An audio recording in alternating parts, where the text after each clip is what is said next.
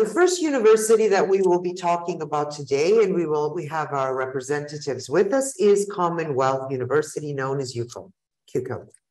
The university is registered with the WGMS, of course, recognized by GMC, CFMG, AMC, MCC, located in the Saint Lucia, one of the foremost modern medical schools in the Northern Hemisphere.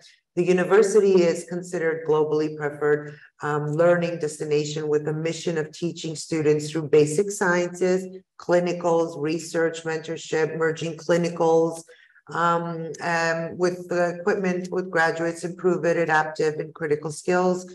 The professional faculty is highly regarded for their parallel teaching methodologies and integrates basic sciences, early exposure to clinical rotations, and practices provisions of community and universal healthcare, preparing students for the 21st century medical practice. Very organized, and as you can see, and I'm sure that we have we have a student also with us. We have the dean with us, who will be, of course, sharing all these details. And the tuition fees for each year are approximately £5,500.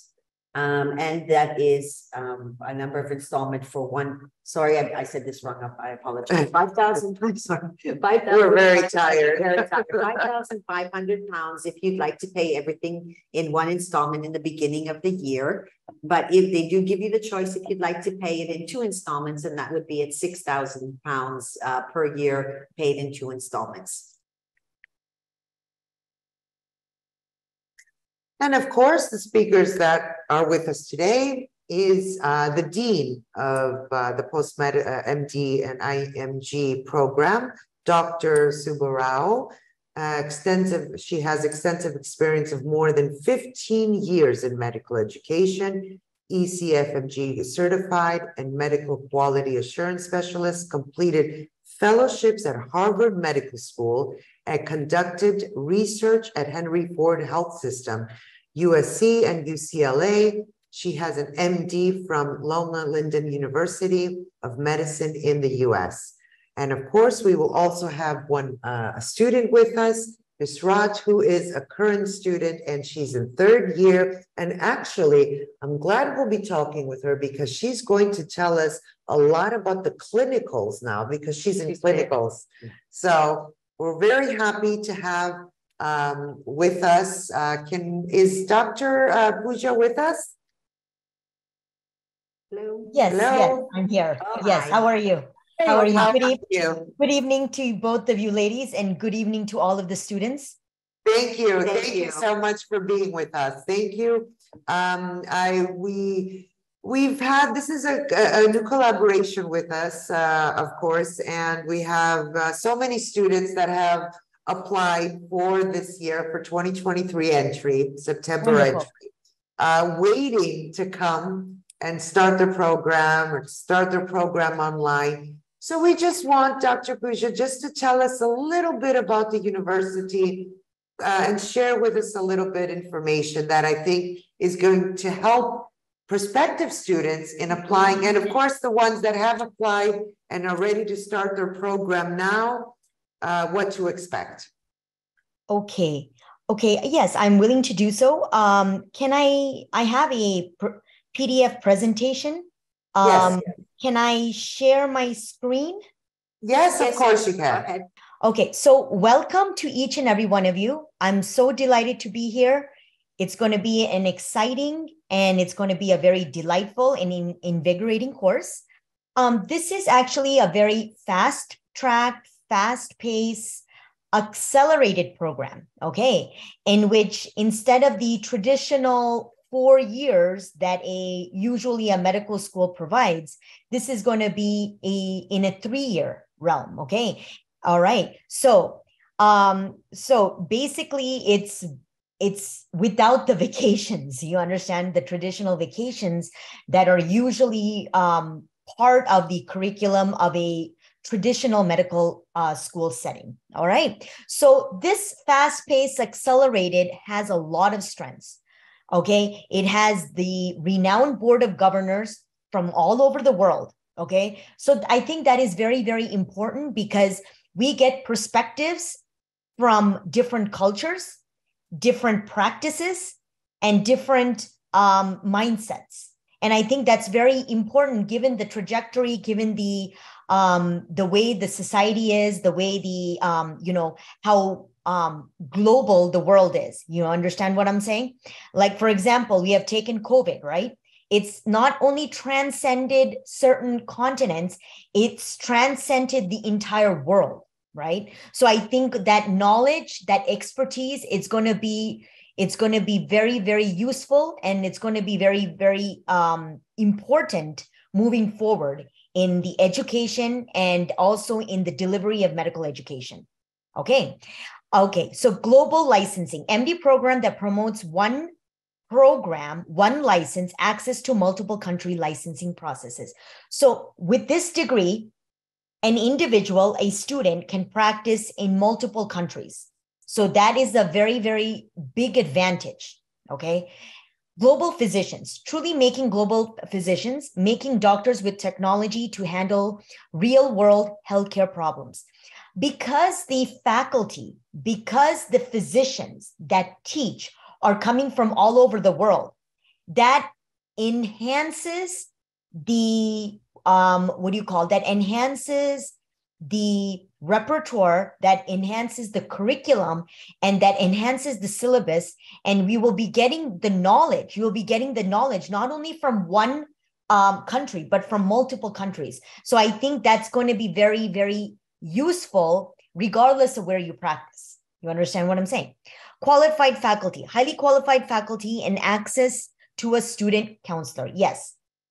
So the faculty come from all walks of the world. They come from India, they come from America, they come from all over the world. So, and UK, of course, everywhere, all over the world. So I think, and these faculty have come from world-renowned universities, such as, Harvard Medical School, UC San Francisco, etc., UCLA, so many of these types of universities that have been in the cutting edge of technology and the cutting edge of research in the medical profession. Okay, career development, MD program that focused on career and skill development. Yes. See, the thing is, as you go through this accelerated program, okay, students, you will attain skills that are going to be useful for you, both in the research realm and also in the practice realm. And I think, see, the thing is, it's not only the book knowledge that you're going to be gaining, you're going to be attaining practical knowledge with all the clinical case scenarios. And we're going to, especially me, I'm going to integrate a lot of the clinical case scenarios with the basic sciences. So you will get a more holistic, more thorough representation of the concepts. And I think that's very, very important as a transition, as a sublime towards your clinical sciences. All right. Now, tech integrated, MD curriculum that introduces AI, blockchain, robotics into modern technology tools in practice. Okay. As you know, the healthcare industry has been changing leaps and bounds, from the technology aspect to the delivery aspect. It's been changing. So we, as a educational entity, as an educational institute, will integrate those practices such as machine learning, artificial intelligence. I'm sure all of you have heard of like those smartwatches that people wear to monitor one's healthcare, monitor one's health in the real-time setting, right? So we're going to integrate that, we're going to use that, we're going to incorporate that into the curriculum, into the syllabus, so you will be ready as not only knowledgeable medical doctors, but technologically advanced medical doctors. All right. Okay. Next. So these are some additional strengths. We have an integrated organ-based curriculum. Now, what that means is the following. It's going to be more system-based. Okay. For example, we're going to be covering the cardiovascular system. We're going to be covering the anatomy.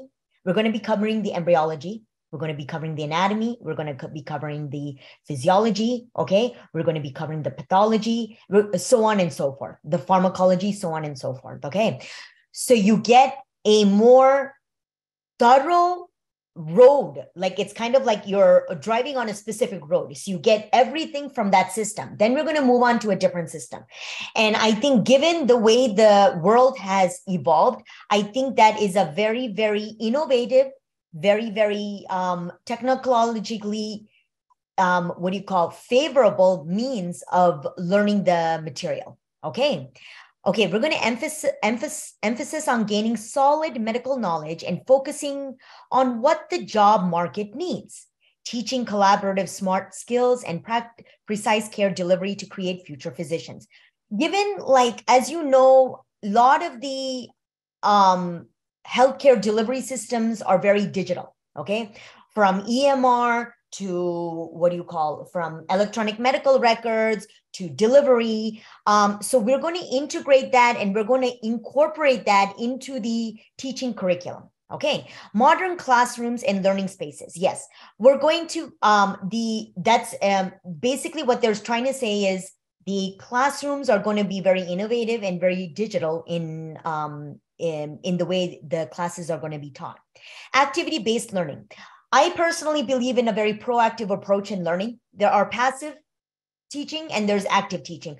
I feel that as a healthcare professional myself, okay, it's very important to actively involve the students in their education, so then they get an optimized, more optimal learning experience. So that's gonna be happening. Next, support for student research and community care engagement. Okay, as part of the curriculum, you are going to be having to be involved with some type of community activity that is health related, that is part of the curriculum in order for you to attain your MD degree. Okay, student-led organizations and interest groups. Okay, see, the thing is, I am a very big proponent of leadership, of creativity. If a person's leadership, they will be a advocate.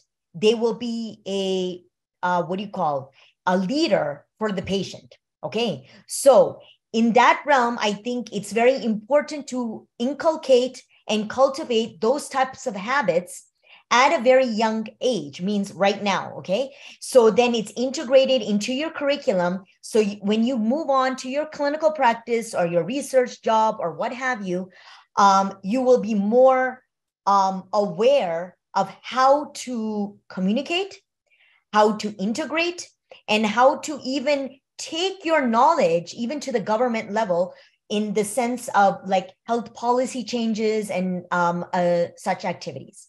All right. Next, emphasis on data-driven, precise digital smart care delivery skills.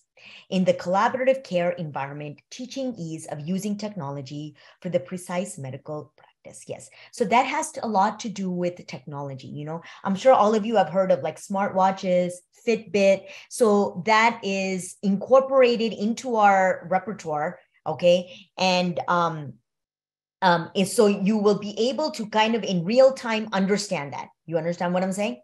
All right, next. Okay, so this is the education. Okay, you have two phases. You have a phase 1 and you have a phase 2. Okay, so you have 4 academic years. Okay, so each phase is, phase 1 is the basic sciences. Okay, phase 2 is the clinical sciences. So the phase 1 is divided into MD1, MD2, MD3, MD4, and MD5.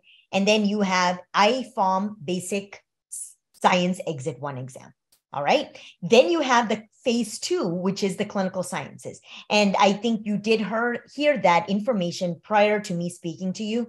The phase 2 is the clinical science. So it involves the core rotation, which is family medicine, internal medicine, general surgery, and pediatrics. Okay. Let me kind of dive in a little bit about family medicine.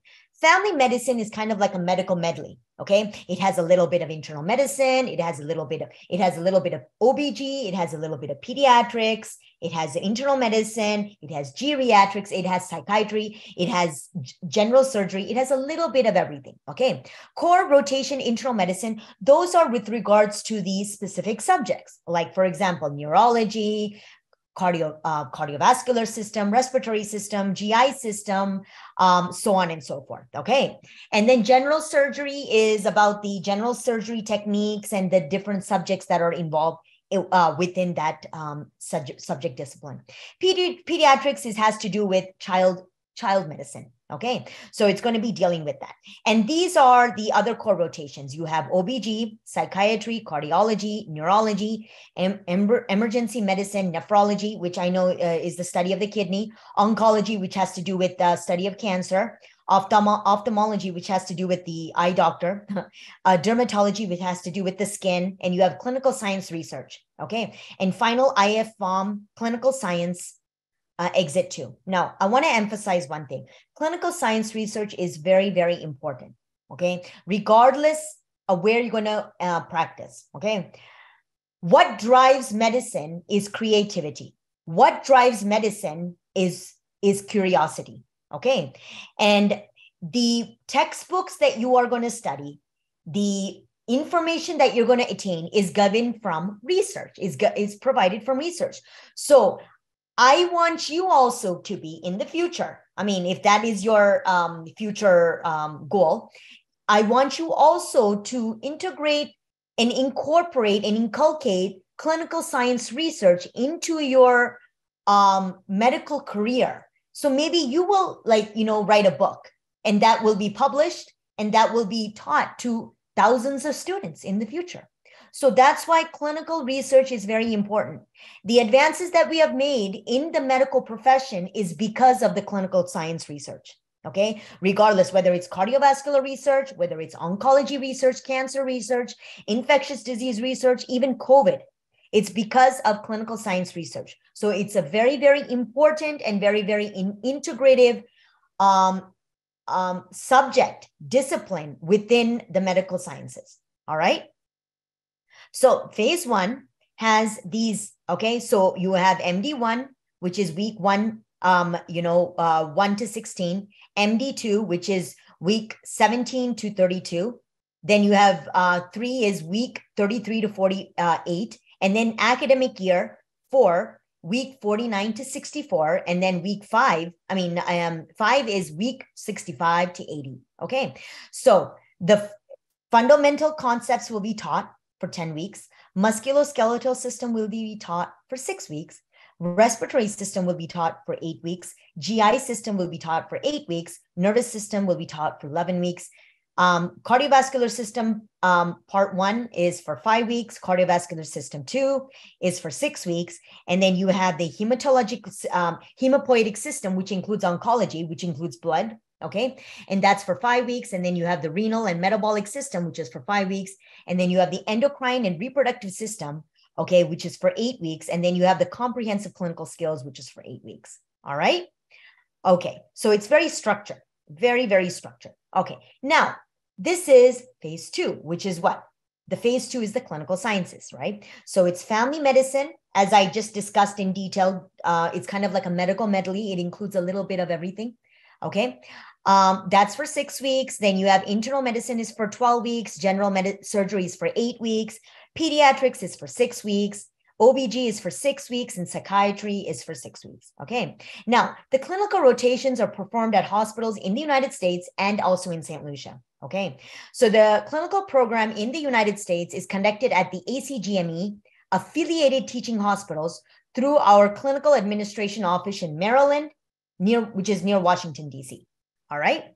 Okay. So these are the clinical sciences, So these are the subjects. Okay. And they're going to be taught in Chicago, Texas, Atlanta, Virginia, Maryland, and Washington, D.C., and of course, St. Lucia. All right. So they include cardiology, neurology, emergency medicine, nephrology, oncology, ophthalmology, dermatology, and clinical science research. All right. Now, there is an allocated number of hours that need to be taught. Okay, so it's a total of 156 weeks and 5,596 clock hours. All right, so these are the basic science subjects. Okay, so within, like, remember I gave you that example of the cardiovascular system, that you have the embryology, which is with regards to the development, with regards to the formation. Then we go to the, the gross anatomy, so on and so forth. So this is the number of hours that is allocated for each subject discipline. Okay. So with regards to gross anatomy and embryology, it's 210 hours. Biochemistry and genetics, it's 150 hours.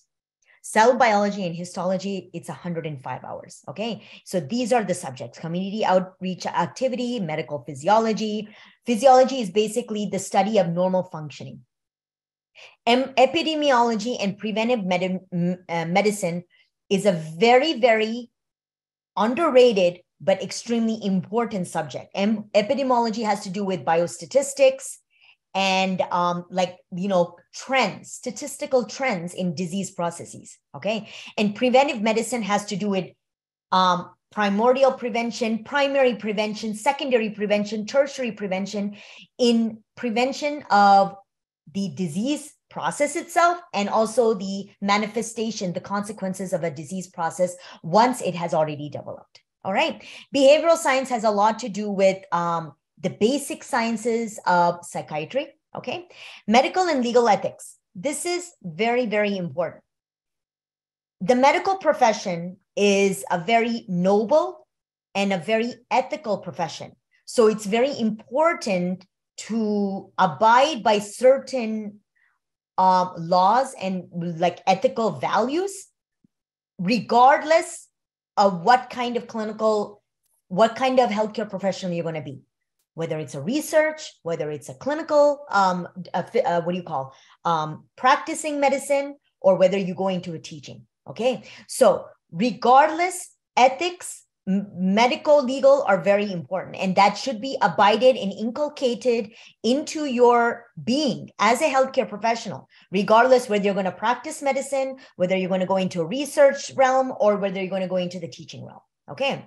Next, patient-doctor relationship and history taking. This is very, very important. Okay. Especially, it's also important in research, also important in teaching, but also extremely imperative when you are communicating with patients, because you know what, especially for certain, there are going to be chronic conditions in which you need to maintain a relationship with your doctor. It's very, very important. So in order to maintain a relationship with your physician, okay, it's important that both communicate in a very sound, in a very proper, in a very friendly, in a very properly communicative manner. So that's where this is very important. Okay. Then you have skills lab activity. That is very important with regards to like pathology and all that. Okay. And, and looking things under the microscope and everything like that. Microbiology has to do with diseases and everything like infections and stuff like that. Bacteria, viral, and, fungal, etc. Immunology is very, very important. And moreover, it's extremely, extremely imperative now that immunology has taken a very, very important role in cancer management. Okay. Next, neuroscience. That has a lot to do with neuroanatomy. Okay. Pathology 1 has to do with general pathology. Okay. General pathology is when an injury happens, what happens to the body. Okay. Pharmacology has to do with different medications that are prescribed for various conditions. Okay. Pathology 2 has to do with system-based disease processes. Okay. So physical diagnosis has to do with actual physical findings, murmurs, rales, crackles that are elicited from the physician. Okay. Introduction to clinical medicine. Yes. And then you have community outreach activity, in which that is part of your curriculum. You will have to do some type of community outreach activity. Next, board review series. That is preparation for the board exam. Okay. All right. Next. One second. Give me a quick second. Okay. So these are the clinical science subject. You have the internal medicine. We are already general surgery, pediatrics, psychiatry, family medicine, obstetrics and gynecology, dermatology, emergency medicine, community medicine, infectious disease, ophthalmology, anesthesiology, and oncology. So elective rotations are student-led activities. You have the option to select and decide on specialty courses, each lasting 4 weeks, depending on the clinical destination. The core rotations are mandatory subjects required to be completed within the recommended duration at the affiliated hospitals in the assigned clinical destinations. All right. Okay, next. So, in a nutshell, upon successful completion of fast-track BSMD program, CUCOM graduates will hold a primary medical qualification meeting the GMC's criteria for an acceptable overseas qualification. This renders CUCOM graduates eligible to apply for GMC registration in the UK and to sit for the PLAB test. All right. So preclinical, there's going to be 240 hours. For clinical, it's going to be 280 hours. So research subtotal is 520. So the subtotal, you have the preclinical clock hours is 2,556 hours. Clinical clock hours are 2,520 and research clock hours are 520 and total is 5,596 hours. All right. Okay. So it's really been a great pleasure, an honor and a privilege to speak amongst all of you today. First and foremost, I'm really proud of each and every one of you for choosing the medical profession as your career choice, as your vocation of interest. But you know why? Because it is one of the most noble professions out there, okay? And you're not only helping yourself, you're helping your family and you're helping the society and you're saving lives at the end of the day. So hats off to each and every one of you, okay, for choosing the medical profession as your career choice, okay? I wish you the very best, and I look forward to interacting with each and every one of you in the near future. Okay? See you soon.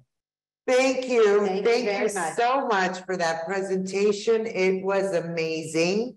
Thank you. I think you gave every detail possible for each and every one of these students to just decide that this is the university they want to apply to. You gave them the aspects of the whole program, preclinical, basic sciences, clinical. It was amazing. Thank you. Thank you so much for that. And the last that you mentioned about why these students want to be doctors. This is what we always say, that someone who wants to be a doctor cannot imagine himself doing anything else except this. So we believe that each and every student that comes to us wanting to study medicine is someone who knows why they're getting into this. Yes. Because obviously you're a doctor, you know, it's not easy, but it's worth it, I think, in the end. Definitely. Definitely. And I just want to indicate one issue, okay? CUCOM is a very innovative, technologically advanced university of medicine, okay, in which it adapts to the current trends and practices in medicine, okay, in real time. And it has a very family-oriented atmosphere, and we will also help from the psychological perspective, because I know the stress and anxiety that is associated with studying medicine is tremendous. You understand what I'm saying? Because of the technical nature of the subjects. So we will definitely provide like counseling and everything of that nature to kind of make the student more comfortable in the medical education setting. Thank you. Thank you so much. Thank you for that. I'm really happy because today we did the first time this presentation and it was amazing. Thank you. Thank you so much. We're going to also talk with one of the students, of course, who's studying, and her name is Bizrat. Is she with us? How are you doing? Hi, very well. Thank you. How are you? Okay, I am a third year medical school in Commonwealth University. Okay.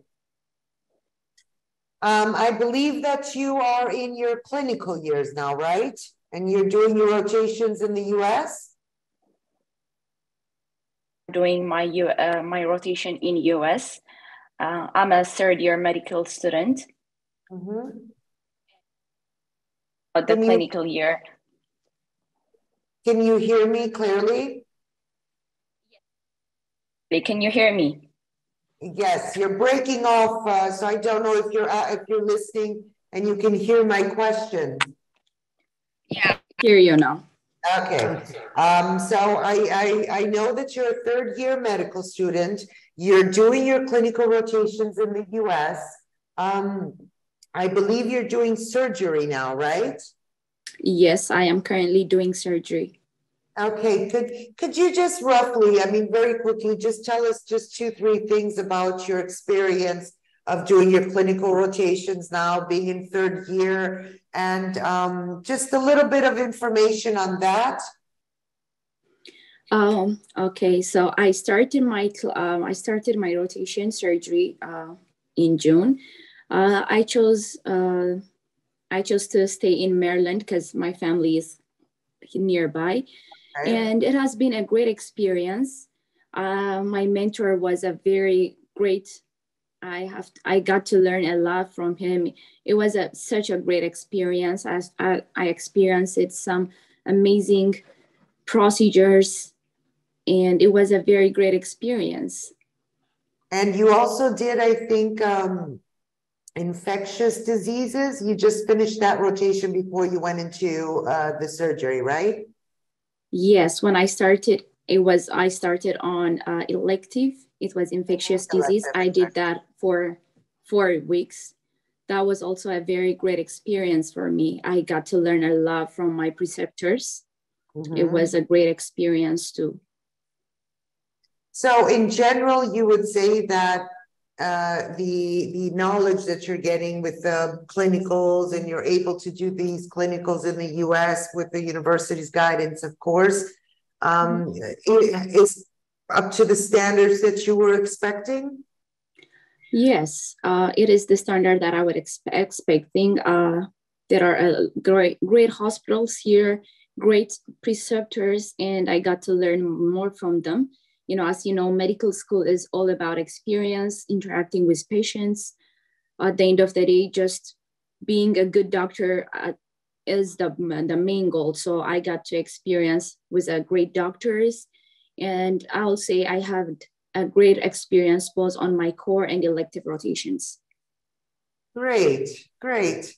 Thank you so much, Rizrat. We hope that we will be having you again in our next open days. Okay. We'd like to thank both of you, of course, that sharing this experience. And Dr. Bouja, thank you so much once again. It was very important for everyone to hear this presentation, so everyone knows exactly what the 3-year medical program really consists. What is this 3-year program that someone might think is too fast track, even though it's formed and organized in a way where everything has to be done in order for someone to become a doctor. So thank you so much on that.